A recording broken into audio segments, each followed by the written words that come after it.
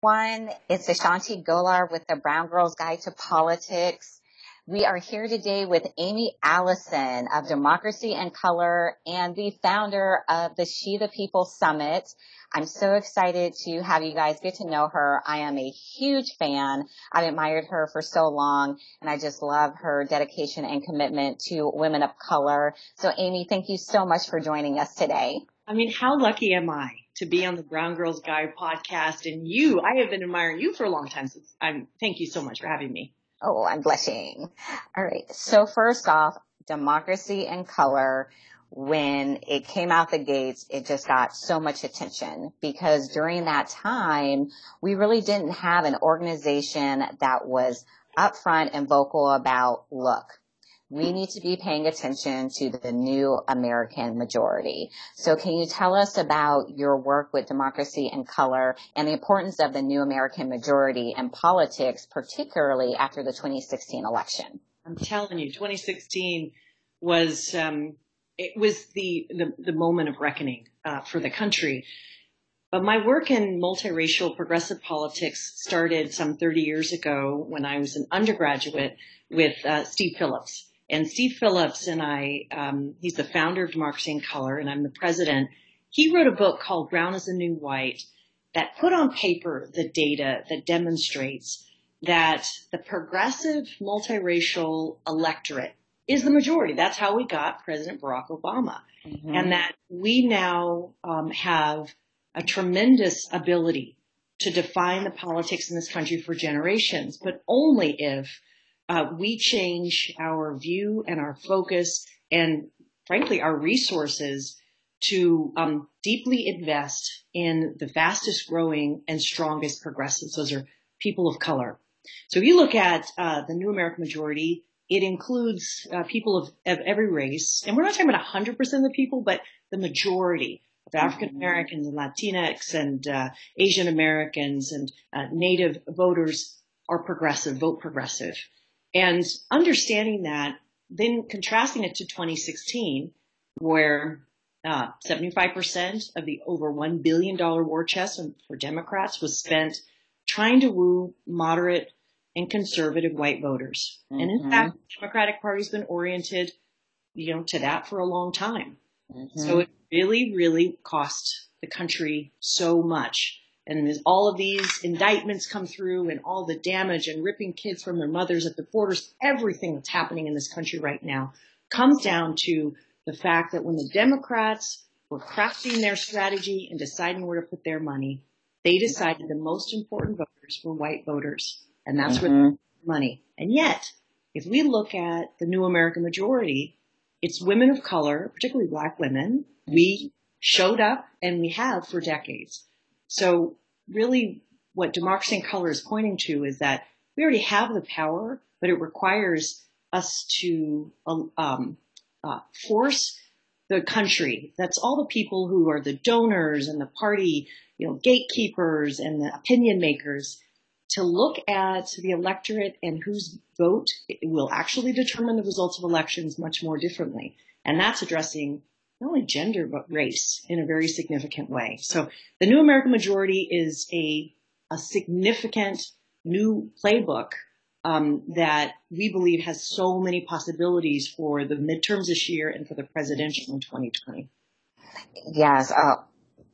As usual, just so well said. And if you have not read Steve Phillips' book, Brown is the New White, check it out. I had my copy. It was great. I got another copy in my Netroots bag, so I'm like, now I got two. Like, most people would give theirs away, but I'm like, no, I'm keeping mine so I can have my backup. But so many people know that I am a huge fan of Stacey Abrams. I totally fangirl over her, and you are too. But your love for her went to the next level when you created Get Information for Stacey Abrams. Can you tell us a little bit about what led to that initiative? And we all know that Stacey has already blazed a trail. She's just one step away from being the first Black woman governor in this country. And we always said that it was going to be really Black women stepping up to support her in key ways. And you did that with this initiative. So tell us a little bit about that, but then also how the people listening can get involved with it. Well, remember a year ago, right? Summer of 2017. And the so-called experts in the Democratic Party and in the state Democratic Party in Georgia didn't believe a Black woman was electable. I mean, there's a reason there hasn't been a Black woman governor in the history of our, over 240-year history of our country. And so she faced not only the barrier of being electable, considered electable, but also the barrier for Democrats who said, look, she's not going to appeal to our most important voters, which I just said, right. They believe is, white moderates and white conservatives, even people who voted for Trump. And Georgia's a place that's been controlled by the GOP that Trump won by 213,000 votes or so. So a year ago, the challenge of which there are many facing Stacey Abrams' candidacy was that she needed to be elevated to a national level for the country's most fervent and strongest progressives. And those are Black women. All across the country, Black women are the highest vote turnout group of any race and gender. And Black women have been for decades, but been unacknowledged, largely unacknowledged, as the backbone of the Democratic Party. And I knew if I called for Get in Formation, right, so this whole Beyonce call. Yes. We all know what that means. I live in the Bay Area. You're on the East Coast in D.C., but if you live in Ohio or Chicago or Texas, you know what that means. Mm-hmm. And because Black women have the ability to activate our communities, our networks, our families, and that we also have the power of the purse that we're not acknowledged. Like when I talked about President Barack Obama, Black women were such an important force behind the volunteer and fundraising efforts for his successful candidacy, both in the primary and in the general, but we weren't specifically acknowledged. And this Get in Formation was an acknowledgement of our power nationally to focus in our energy on helping Stacey Abrams have lift. And when I called Get in Formation, Black women across the country answered. Well, you could just imagine back when she announced her candidacy for governor in southern Georgia. We were all, I went down there in Albany, Georgia, where I was the only person from out of state, actually one of the few people from outside of southern Georgia. So that's a rural Black Georgia. Mm-hmm. It was in I remember in a park. There was gnats everywhere because, it's Georgia. And I felt the weight of history and the importance of her standing in Georgia, which is the birthplace of the civil rights movement, and declaring her candidacy. And I saw the way Black women from across the country were the fire starters in terms of her buzz. Now, we fast forward, Get in Formation now means something totally different. Get in Formation, I called for Black women to get behind her, right? And women and men of all races said, we're down for that and we're going to support her. And so one of the things that part of the magic of and the importance of her candidacy goes well beyond the fact that she's a Black woman. I mean, we want to make history, and that's very important. But if you talk to millennial Black women, they're like, we don't care, because we've been disappointed by people who are women or people who don't tell us just identity is going to be enough. And truly, her campaign the strategy of her campaign over the last year has been revolutionary. She invested her money and focus on expanding the electorate and talking to voters that are normally ignored by both parties. There's a network of these amazing, we call hidden figures, these women of color strategists like Dewana Thompson or Latasha Brown. They're women from the South who are running voter engagement campaigns, because 42% of the registered Democrats in Georgia are Black women. Again, such an important. So imagine you have this historic candidate who's, super qualified and already a tested leader. And you have a strategy that brings more people into the the democratic process, and you have a whole set of organizers that really expand on the power of Black women's organizing and the Black women as a voting base. Voila. A year later, it's not just that she's an interesting candidate. She's actually the Democratic Party's best hope of turning Georgia blue the first time in 10 years. And they've run white candidates statewide and have lost every time. And now the country's looking at her campaign and her strategy as a test case for the new American majority. And so I look at Stacey Abrams, I'm like, I fangirl out all the time. She's an extremely approachable and important leader, but she's not only just important in Georgia, she's important everywhere. So that's the exciting thing. And I think we've got a big fight, though, because look at who she's running against now. Yes. We're dealing now with them wanting to close voting locations in predominantly Black areas in Georgia. Like they are pulling out all of the stops, to decrease Black turnout. And something I say all the time is with these voter suppression laws, gerrymandering, they don't do it because they don't think we vote. It's because they know we vote and that we're powerful when we vote. Yes. And this is just them trying to suppress our vote and therefore our voice. But love Stacey, and I totally agree with you with her being so humble and approachable. When I started the BGG, I emailed her team and I was like, I'm starting a blog. Would I be able to interview Stacey for it? I was like, I know she's so busy. And within 5 minutes, they responded, yes, we'll give you some time. And I wasn't expecting a response so quick. I'm like, y'all are so busy. But she really wanted to take the opportunity to not only support my blog, but to talk to brown girls about how important it was for them to get civically engaged. So yes, we hope all of you will love Stacey the way we love her and get information because we know we can get her elected. But it also speaks to not only her commitment, but your commitment to showing that what is possible and that for Black and brown women who want to serve and who want to lead, you often will look around and say, I don't have the support from the people in the immediate, what do I do? And the thing that Stacey's race is showing is that we can tap into a very powerful national network of those of us who are interested and elevate and support Black and brown women's leadership. And we're just starting to tap that potential.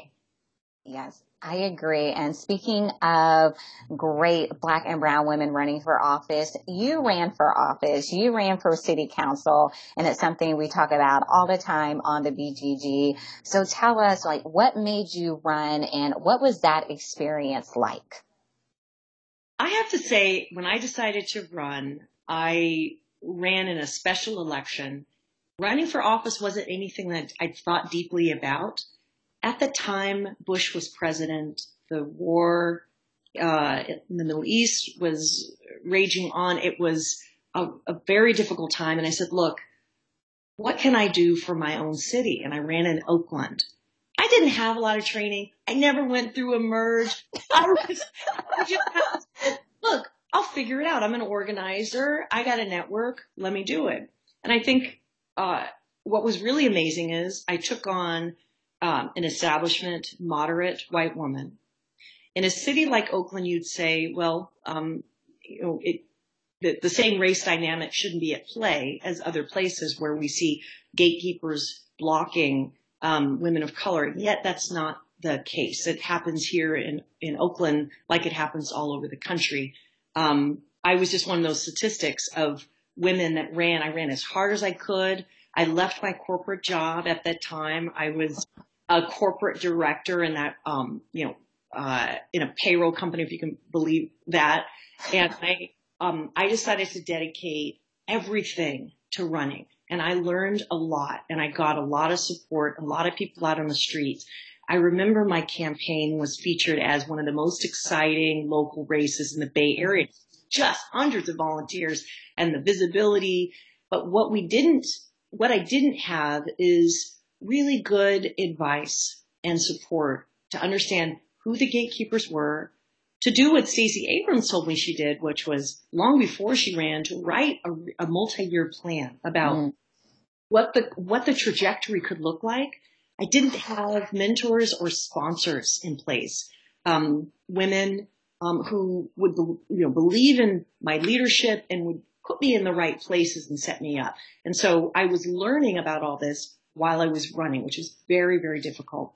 I also suffered because I'm not independently wealthy, so I was trying to work, and when I left my job, and ended up losing out of 42,000 ballots cast, just a few hundred votes. It was a painful loss. And then I never ran again. And so there's so much in that experience that taught me what it is to have authentic, powerful, courageous women of color leading, how we need to be prepared, how we need to be vulnerable, and yet how we need to plan and build our teams and our support network. And I think so much of that, you could have asked me, after in 2006, if you said that I'd be advising candidates for governor or congressional candidates or polling, like all of that, I would have said you're crazy, because I had a campaign that failed. But what I realized is failure isn't the opposite of success. Failure is part of success. And that we women of color, girls of color, have got to be okay with the risk. Because, your average white guy, not even, he'll try something, he'll fall down, picks himself up and keeps going. And that's the characteristic that I think over time I've helped to develop and encourage with other people. Well, I just got emotional listening to you, because it's what I hear so many times from women is they never saw themselves, running, but it became, what can I do for my community? How can I help my country? And that's what inspired them, because we also know women run for office to get things done, and when our Black and brown women get in there, we also shake things up and make them really right. So thank you so much for running. And I do hope you run again. And, something that you talked about too is, with it being Oakland, people, wouldn't expect to have those type of race dynamics. And I had the pleasure of seeing you a few weeks ago at Netroots Nation, where you gave this powerful, fiery speech about the power of women of color. And you were delivering it to a majority white audience. So tell people, particularly those who have not gotten on board with the fact that they need to invest in the leadership of brown women, why is it important and what can they do to help? Thank you, by the way, for saying that. I really appreciate you. That speech was very important in terms, because we're at the cusp of a new political and cultural era that centers on women of color. And I think the 2016 election settled a lot of questions. 85% of white women, married white women voted for Trump. 53% of all white women voted for Trump. So when it comes to who's the voice of progressive women and who should be leading, certainly all women need to follow women of color, particularly Black women who are the vanguard. But when you look at Netroots, it's 3,000 or so representatives from some of the most powerful progressive organizations, unions, donors. They're people who have a lot of resources, and they move not only sentiment, they drive the focus of the work, they validate and elevate particular types of candidates, and they drive money into campaigns and strategy. Mm-hmm. My message was that my new effort, She the People, about elevating the political voice of women of color, was to tell that group, get information behind women of color. It's not just women of color are the most powerful progressives at the polls. It's not just that we are soon going to become the majority of women. And it's not just that we literally are the most fantastic organizers and political strategists, and that we expand and save democracy in places where the Democratic Party has left complete populations, they'll come either at the last minute or not at all. Like in our state, California, 7,000 Latinx voters become eligible to vote every day. Nobody's talking to these 18-year-olds. And why is that? It's not just because we have these amazing, courageous candidates who are elevating this vision of social, racial, and economic justice more poignantly and more beautifully and inspiringly than really almost any other set of candidates. It's all of those things. And if we want to win a progressive future for our nation, we need to elevate women of color to lead a multiracial, inclusive, progressive coalition called the New American Majority. So I told this group of mostly white activists and leaders that it's time to reorient. It's time to evolve. It's time to get behind women of color and support us, invest in us. Don't just say thank Black women, which happened after the Alabama special election, Senate special election in 2017. It's literally making space to elevate us. And I know that this is a significant cultural change in our politics. And I'm going to tell you something. Half of my family's white. My mom's white. And so in this country, white plus Black, we round up. So I'm a Black woman with a white mom and white family. And it gives me a very comfortable sense of talking to white people about what their responsibility is and how they need to evolve. And so for my perspective, for people who are like, oh, what about, you want to talk about race? No, that's not the times we're in. We have a white supremacist totalitarian in the White House. Mm-hmm. We have a Congress that has handed over any sense of decency and accountability to our communities and to what their role is. We have a Supreme Court that's being taken over by these. This is not the time to ignore the most important driver in our politics, which is race. So we women are in a unique opportunity, a special role, to be able to tell the rest of the progressive movement what's what. Because I always said, I was like, in that speech, remember I was like, the old playbook, which led to the stunning losses in 2016, is dead. Mm-hmm. All the strategists, all the old ways of thinking, chasing after white swing voters, spending millions on TV ads instead of getting organizers on the ground, forgetting that the Democratic Party is 46% people of color and that 25% of all Democrats are Black, forgetting that we have this powerful block of women of color that we should be talking to and elevating. That playbook, it's already losing. Mm-hmm. And so there is a group of, I'm just going off, but there's a group of consultants. Go off. They make a lot of money based on that old playbook. It's mostly white guys. Move over, fully fund the strategists, nation's top strategists for women of color who are going to actually win based on the New American Majority strategy in Florida, in Georgia, where Stacey Abrams is running, in Arizona, where you have that magic combination.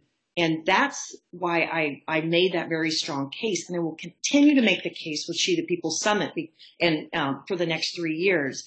I say 3 years because let's change the whole national conversation about women of color in politics. And then let's win back the House and governor's mansions. And then let's win the presidency. I figure my job is done when we get a new president. Hopefully a woman of color, but you're somebody good. No, I love it because you are one of those people. It's like you talk the talk, you walk the walk, and you're so doing that with the She the People Summit. I'm just honored to be on the steering committee for it. The Brown Girls Guide to Politics is one of the partners, along with Emerge America. And I remember when you first told me that you were doing this, I literally started crying because there hasn't been anything like this before. It's just so groundbreaking. It's going to be transformational. I can't wait until September 20th, just to see it. Every day people reach out to me about She the People and coming to the summit. And, women are planning extra events to get together with the women in their state and from their networks that are coming. So tell us a little bit more about what we can expect from She the People on September 20th in San Francisco, California. Well, people are like, why is it San Francisco? Okay. Why is Francisco.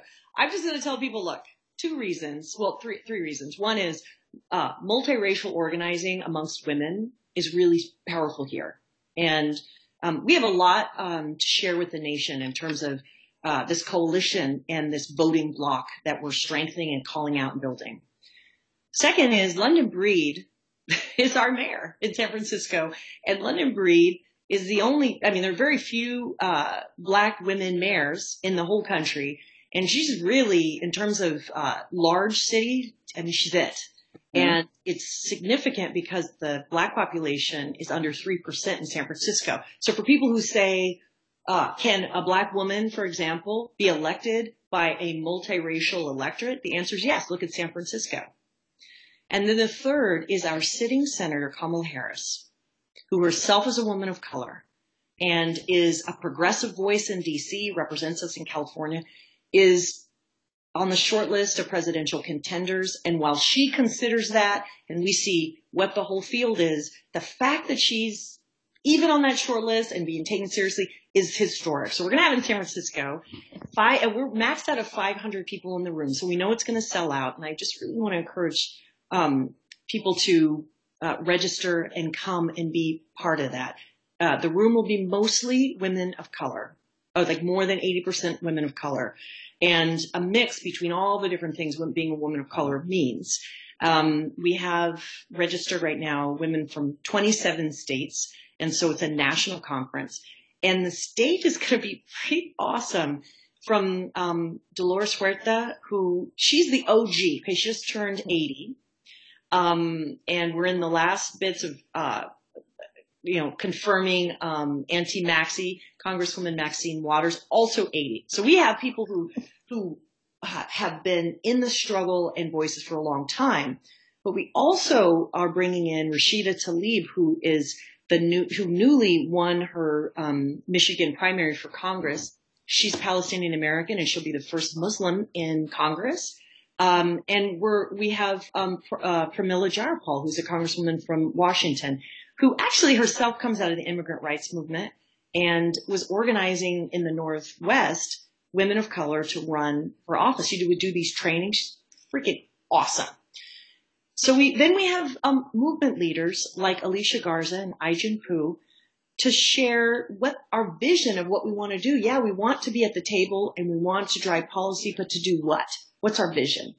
And so it's a day-long exploration of this, and we'll have time in the day to actually network and build our alliances to begin this network and to begin this movement that will last over midterms and the presidential campaign. So it's historic. In our country, there's been a few gatherings of women that have, universes have come out of them.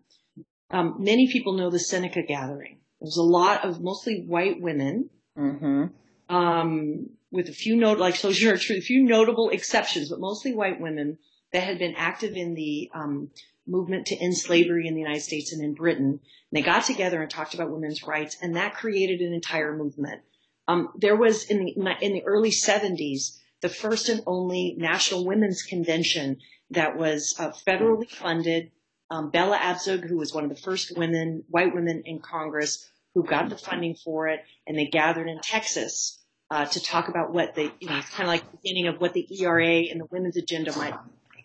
The term women of color was born there by Black women who said, yeah, that's your agenda, but here is our justice agenda. And other women of color joined in on that, and they became a grouping there in the early 70s. She the People, this summit, I believe, is as historically important as any of those events in determining the future of women and women's movement and our leadership and voice in this country. I believe universes will come out of that. We're going to have young women as young as 14 in that room. And they're you say 14 is too young, it's not too young, because in just a few years, they're going to be voting and they're going to be leaders. And I want us to support them and for them to be ready to lead, along with the people who have been activists and leading for a long time. So it is it's such a privilege to create this platform because we're telling a new story to the nation. And we, for the first time, want to be fully seen and heard. And for us to do that requires us to look at each other, be in the same place, and to tell, and to really, really change people's idea about what is possible in our country and what leadership looks like. So I'm talking on and on because I'm super excited. I'm so excited. It's like every time we talk about it, I get more and more excited. So everyone, please visit shethepeople.org to find out more, to register, and we hope to see you on September 20th. Aimee, thank you again so much for joining us today, for everything that you do, for being an inspiration, a role model, and letting women of color know that there is a place and a voice for them in this political system. Thank you so much. Thank you so much, Ashanti. You're doing amazing, amazing work. I'm trying to be like Aimee, y'all. All right. Thanks, everyone. Until next time.